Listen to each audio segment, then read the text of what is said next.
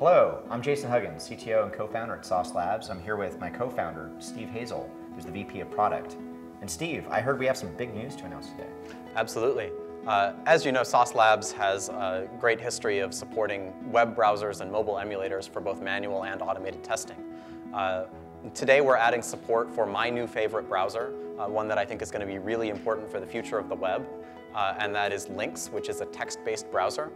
I think text-based browsing is going to be a big trend in 2013, and it's very important that people be able to test their apps in Lynx. For an end user, this browser is a really streamlined, simplified experience of the web without the distractions of video, images, JavaScript. It's just a really zen, text-only experience that gets down to what's really important and clears away all the distractions. The text browser that we didn't know we needed, in 1995, and it's slowly become clear over the past decade and a half. I'm curious which particular frameworks it actually works with.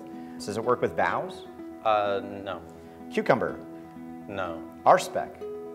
No. Mocha? Not really. JUnit? No. Pi.test? No. How do I test Flash with the Lynx browser?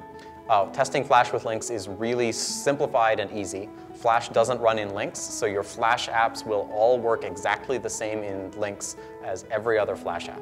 What about Java applets? Java applets are a key technology for the web that Lynx does not support. You'll notice that support for Lynx is lacking in a lot of sites, and it's a really frustrating experience, I think, for the end user.